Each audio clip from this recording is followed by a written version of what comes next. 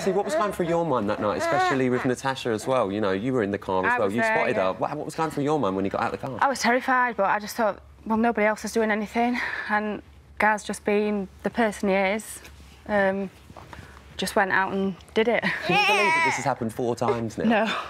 No.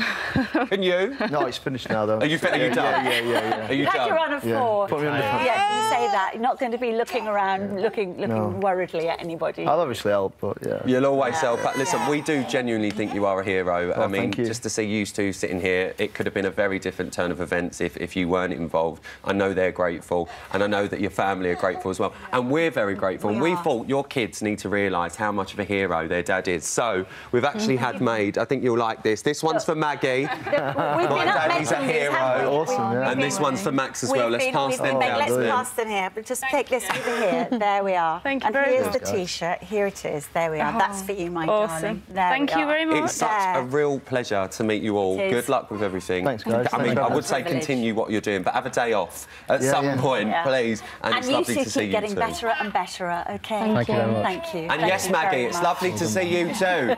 She's having a lovely time. She wants to put a baby bra on. She do. We'll get it on.